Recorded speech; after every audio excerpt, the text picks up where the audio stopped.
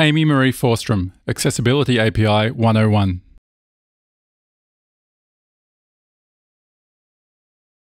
Hi, so I'm Aimee Maree. I'm not really good at intros either. I've been working in tech for the last 2 decades.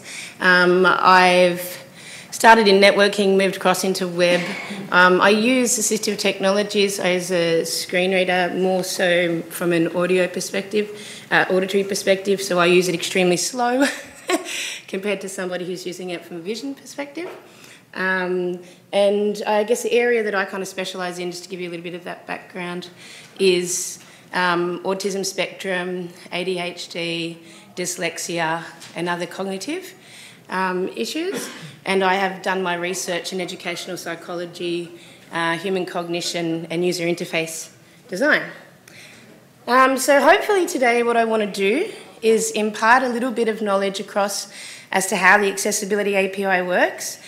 If I could get a real quick show of hands, just so I know, how many people are aware of the Accessibility API in the browser? All right, cool. So hopefully it won't bore you then. And hopefully it will impart a little something extra that you mightn't know. Feel free to raise your hand if you want to call out something or correct something or anything like that. So I guess it kind of all starts somewhere back in the 90s. And that's kind of, I guess, a pretty magical period. And I still think it's one of the most important applications that we've ever designed, which is the browser. So the browser came along in the 90s, and with that came the document object model. And I still love actually calling it the document object model because it was intended for that, because what it actually was intended to do was to turn a web page into a document format. So if we think of the same way that Word document works, that's the way the document object model was supposed to work, with headings, footers, etc. So it's our little look there of the original document object model. So shortly after that, DOM came along, the Accessibility API was born. And it's arguably one of the most kind of, I guess, important advances that we made in the web was actually the Accessibility API. So with that, kind of gave us the achievement of not just screen readers, but all assistive technologies out there as well. So you sip and puff and various other things. Just a little quick view there. Just for everybody in the room, sorry, I've just showed on the screen a view of Microsoft Explorer's accessibility tree. So where are we now? Well, ever since the late 90s, we've had operating system and browser accessibility API. There is a direct mapping between operating system level API and the browser API, and you can find this documentation on W3C. And what this means is that kind of it hopes to give you a seamless experience when going between using your operating system controls and using your browser controls. Let's have a little look at the stack. So we've got at the bottom the operating system, then we've got on top of that the browser, and I've got at the next layer the OS accessibility API and the DOM accessibility API, because there is a direct mapping there, so realistically they're at that same level. And then above that is the assistive technology, because they speak directly to assistive technology and not to the UI. So with Accessibility API, a lot of work is actually done in the browser for you. And a lot of this comes from the fact of the document object model already having a lot of those good parts in it. So we're going to have a little bit of a deep dive into that. Semi-high level, but a bit deep. So how does it all work? So we've got a user using assistive technology. So let's just say a screen reader for this case. The user tabs to the form submit. This sends a message across, the DOM sends a message across to the browser Ali API. This then packages it down into tokens, which sends it across to the assistive technology. So in this case was the screen reader, which then reads out to the user that it's a submit button, it has focus, and it's clickable. So really what we're doing is taking scripts to tokens to information. So what happens is we get all our files, our JavaScript library, CSS, image files. These are processed by the browser and interpreted by the DOM, and then builds the accessibility tree, which we'll take a little look at. So how does this look? Well, if we're looking at the screen at the moment, I've got a code there for an image. So in this piece of code here, so we've got image, the source equals Australian flag _ flag.jpg, and the alt tag is Australian Indigenous flag. So from the DOM, what the DOM sees to this, the DOM will paint it into that visual in the UI, the actual Australian flag.jpg, so that will take that image and paint that into the UI. And for the accessibility API, what it will read out to the assistive technology is what we've declared there. So it knows that the role is an image because we've used the image element, and it also knows that the name is Australian Indigenous flag because that's what we've told it.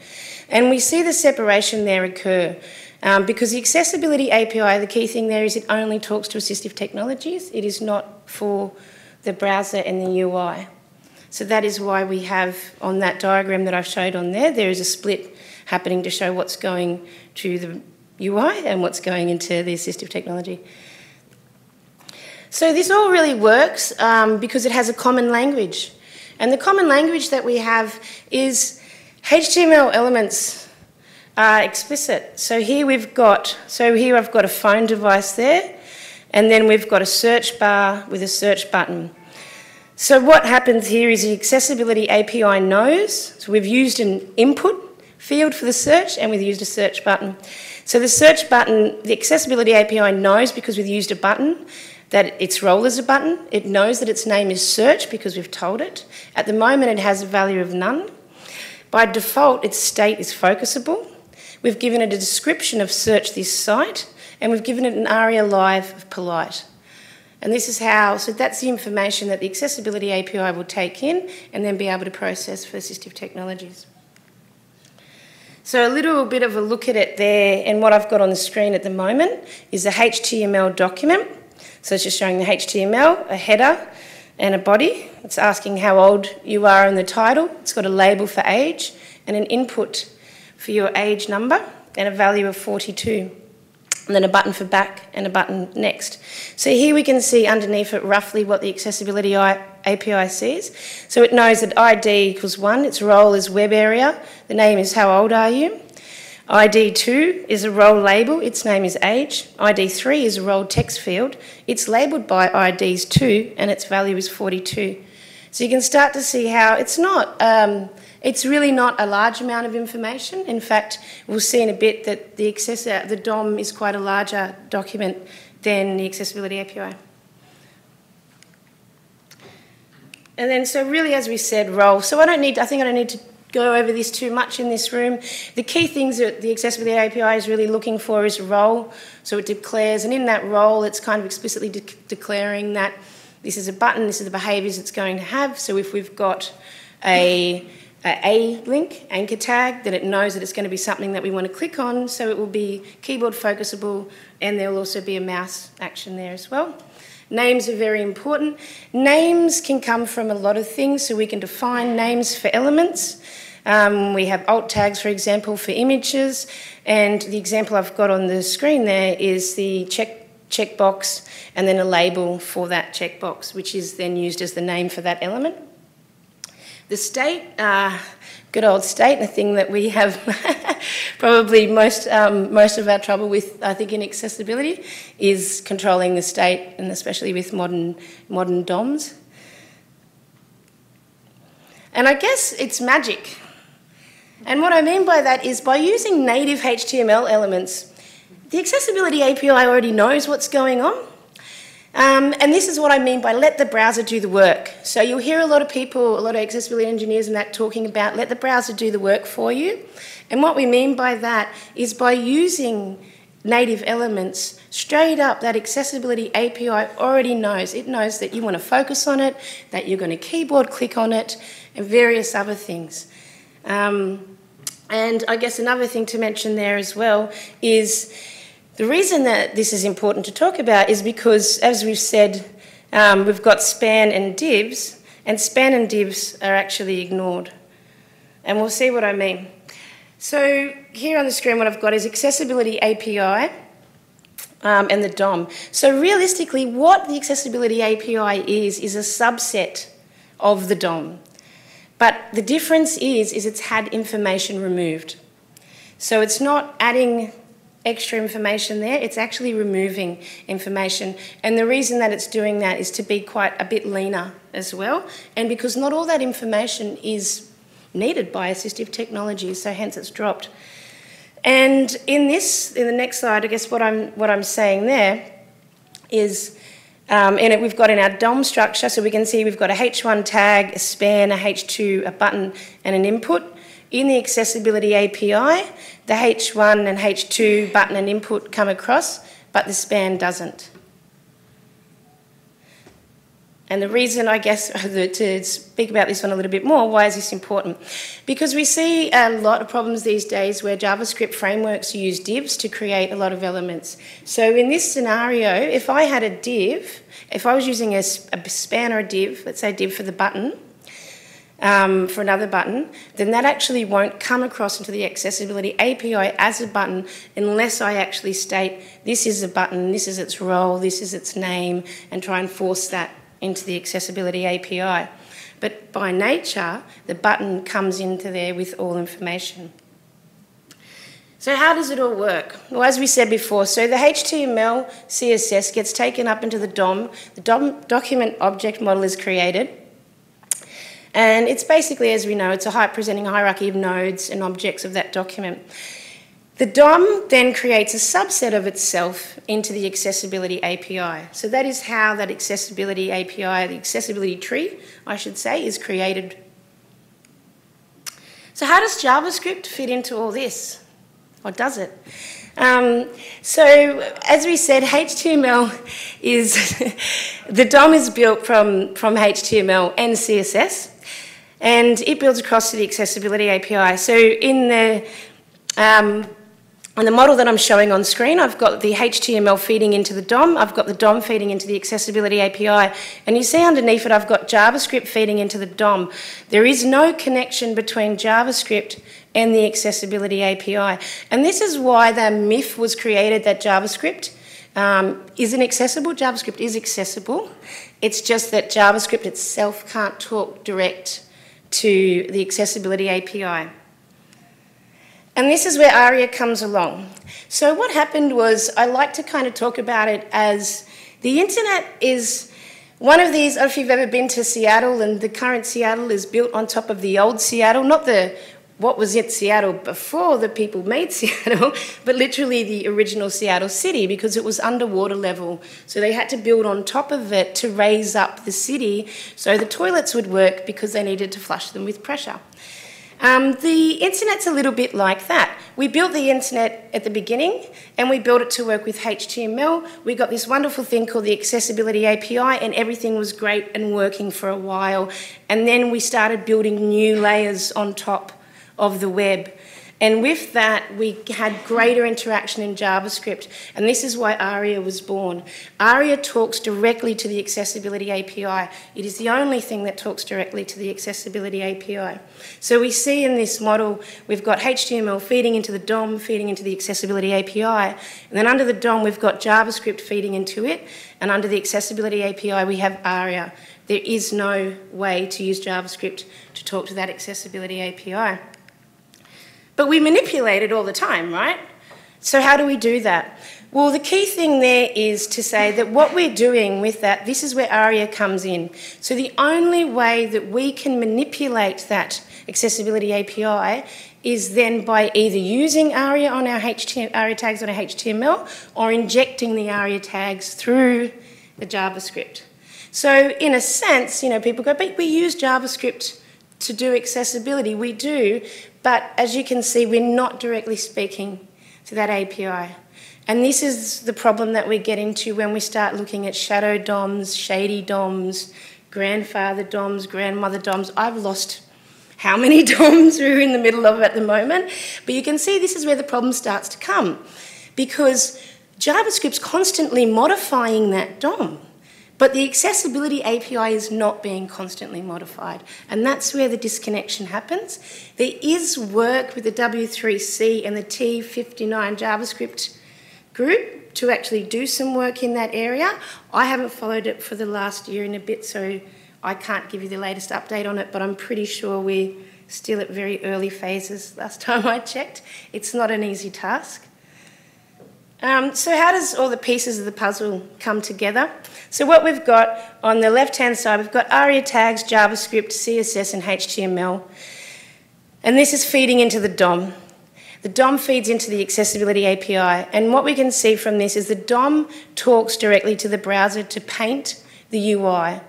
But the Accessibility API does not talk to the browser, it talks to assistive technologies. And this is the reason why when you're testing, you do need to use a tool like a screen reader, etc., to actually test this. Now, another thing to discuss about ARIA is only for screen readers. And this is something that most people don't actually know, I think, a lot, that are coming in new to accessibility. Sorry for all of us that are a bit older in the room. And I don't mean age, I mean as in time spent doing accessibility. So this is kind of, I guess, the really big thing as well. So if you've got a SIP and PUF, if you've got other assistive technologies, they are going to be relying on HTML elements. They're not going to be interpreting your ARIA tags. So what does it all mean? Well, it kind of all means really that we should really be focusing on native elements. And by doing native elements, we let the browser and the Accessibility API do so much work for us. There is so much that we don't have to be adding on to that if we're using these elements. If we're not and we're creating our own components, or we're trying to make a component accessible, then we really need to be declaring the role, the name and the state. And we do this then via ARIA tags. But as I've said, it won't come across to everything. So where does this leave us then? A little bit of quick takeaways, and hopefully I've imparted some new stuff. So accessibility mechanics, I like to break it into 3 phases. Not just my industry breaks into 3 phases, but that's why I kind of call it the 3 phases, which is the user agent, which is where our browser DOM lives, and our JavaScript, the Accessibility API, and then the assistive technology that the Accessibility API speaks to. Passing through the stack, so as we can see, we've got, as we said before, HTML, CSS, JavaScript, passes across into DOM. The DOM then generates the Accessibility API. Accessibility API only talks to assistive technologies, and the DOM then creates and paints the UI in the browser. So a little bit of accessibility mechanics takeaways. Native HTML elements first. If the browser's going to do the work for you, why not? Let it do it.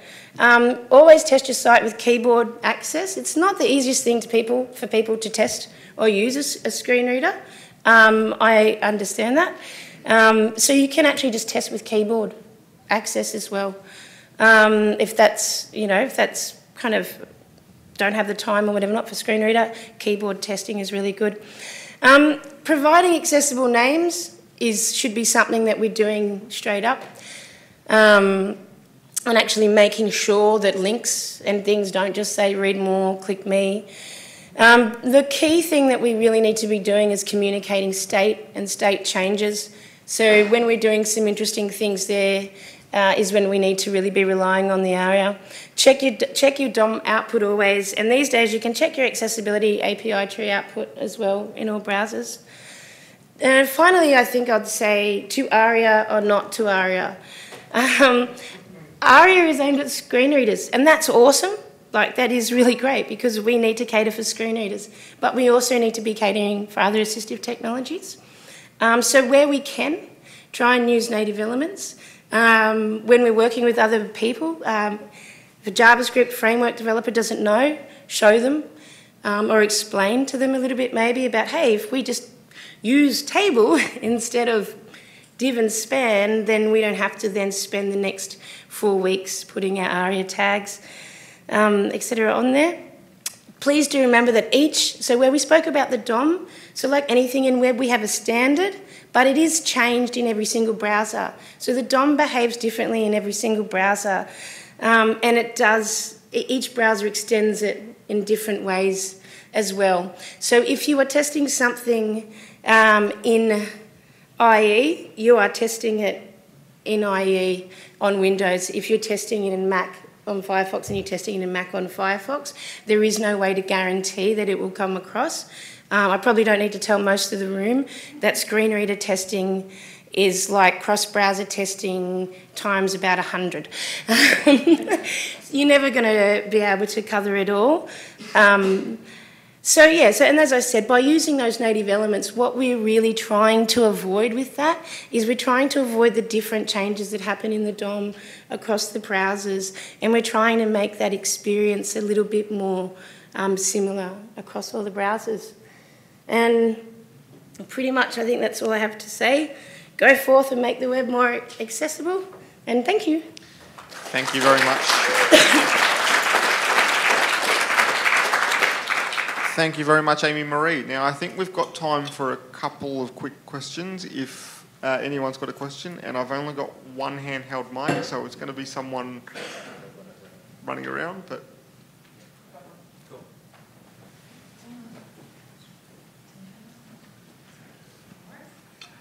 Hi. So you mentioned you can check the accessibility API, the accessibility tree output for a page. Is that something that can be used for automated testing, just to help round off some of the other automated testing you could do? Yes. So when it depends on what you're using with your CI/CD process, and if you're building that yourself. Now, I'm not 100% up there on all testing tools. There's Tenon that does an automated testing. I'm not sure if they're checking the accessibility tree. I might have somebody that has some info to add to that. No? Oh, okay. I was getting excited. Then maybe someone else knows. Yeah, you'd have to actually look into the browser kit. I know that you can get access to it in Firefox. I can't tell you what you can and can't do in IE or Chrome. Yeah. You can be checking for those properties, though. So one thing you can do in an automated test is to check for your ARIA tags or etc., or to test that native elements are actually there. Yep. If I find anything out more, I'll put it under the hashtag. Hi. Sorry I looked like I had information. That's I actually right. just had a Sorry. question. I would be interested to know your opinion. Do you think other assistive technology should be paying attention to ARIA in the API? Would it have a benefit? Oh, sorry. I heard. I'm just repeating the question for the volume. In your opinion, do you think other assistive technology should be paying attention to ARIA and the accessibility API? That's a really, really tough question because these technologies are not cheap. So screen readers themselves are a little bit different. One, because there's software. Two, they sit on your device as opposed to assistive tech that isn't on a computer. It's a hardware-driven device as well. Yeah. I really wouldn't like to say anything. I couldn't really say anything more to that. Just that things are costly. Great. Thank you very much. Sorry, we've got no more time for any more questions because we've sort of moved into the changeover, but Aimee Maree will be around for anyone who wants to ask. Yeah, I'll be around today questions. and tomorrow, so feel free to come up and have a chat. So we've got a couple of minutes before Rick gets on stage and sort of sets himself up, but this is the changeover time, so if anyone wants to change over into the other stream, this is your opportunity.